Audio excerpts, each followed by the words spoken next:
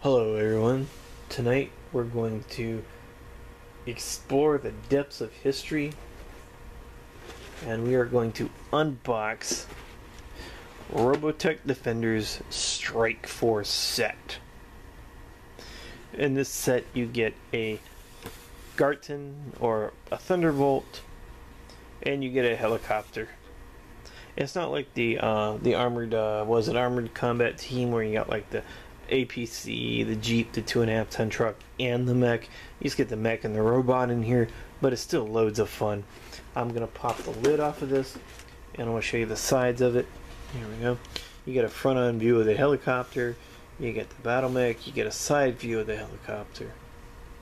Neat stuff. Kind of like a looks like Airwolf. If you remember Airwolf from the 80s. Here's advertisement. 2 more sets. We've done that one. I'm trying to get a hold of that set. When I do, you can be guaranteed that we're going to do an unboxing of that as well. Got a little motorcycle down there. I thought that was kind of cool. Just little details.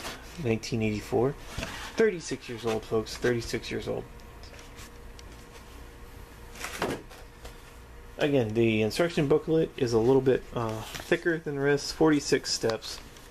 46 steps because we got to put together the helicopter in 16 steps and then 30 steps for the mech.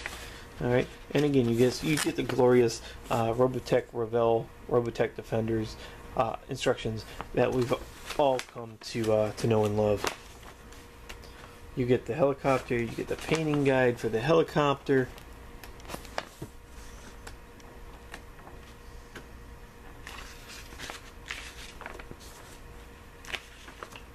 You get the instructions for the battle mech. It is just so nice. You get the painting scheme for the Thunderbolt. Nice. My only complaint with this really is that missile launcher is like way too big. I think the missile launcher is a little out of scale for the rest of the battle mech. It's just my opinion. I might be wrong. And we get the obligatory advertisement, so you want to buy more stuff out of here. We've seen this in previous videos. The only 3 I don't have is the Assault Squad, Airborne Attackers, and the Commando Unit. I am working feverishly to get those 2. I have a hard time finding that one out in the wild for some reason. And then on the back, we have the Robotech Changers, which are the transformable ones, the actual mecha from Macross, and the one in the upper left-hand corner. The Robotech Factory. Beautiful set, Robotech Factory. Let's open up some screws and let's see what we got. There's one big bag and 2 smaller bag of sprues. So let's open up the big bag now. The big bag theory. Anyway. Alright, that was a bad joke, I admit it. Here is the helicopter. Look at the helicopter here, man. I can't wait to show you guys this. I just cannot wait to show you guys this. Here we go. This is the cockpit for the helicopter.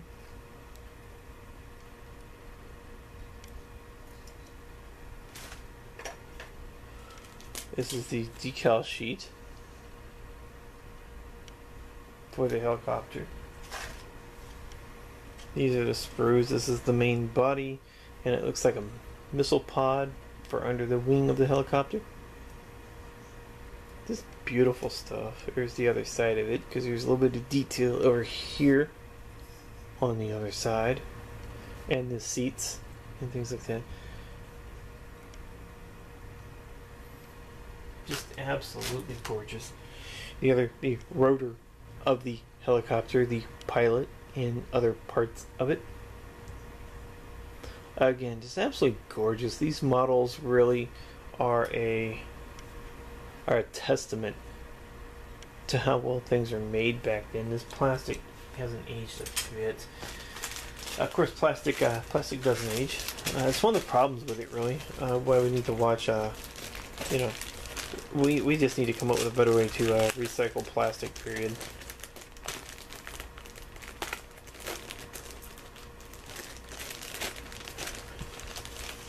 go. Put that bag in there. Here is the one for the Thunderbolt, the weapon systems, the missiles, the missile launcher, laser, the laser, and the lasers on the front, the smaller lasers in the front of it. Just beautiful. This beautiful detail you get on this. This is the most beautiful detail in the world. There's the feet of the battle mech. Nice, nice, nice.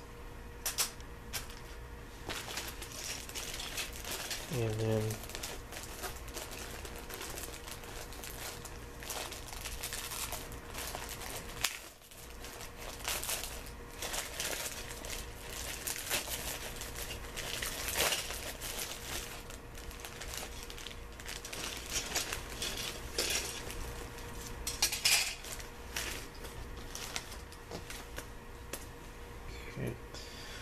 that is the cockpit of the battle mech.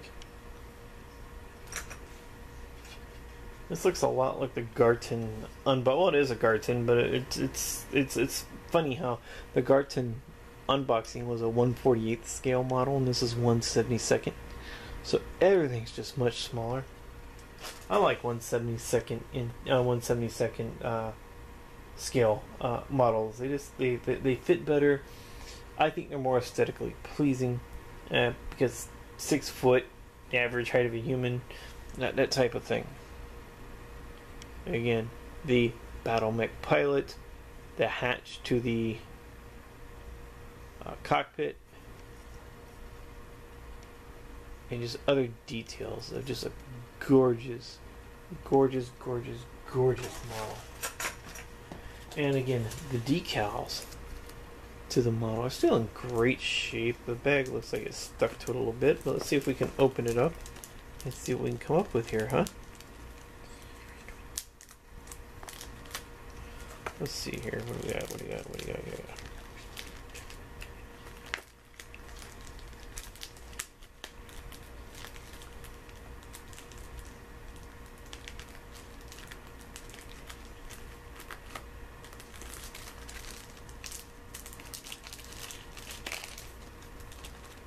There we go.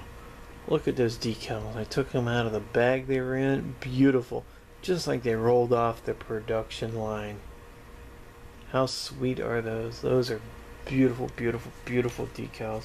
I'll try to get them back in the box here.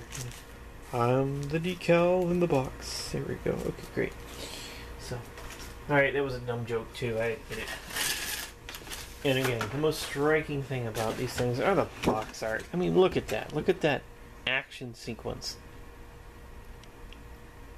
You could stare at it for hours and find something different every time. It is just so there. And the fact that the rotor there, I'm going to zoom in on that for a second. The rotor there comes outside the frame of the picture.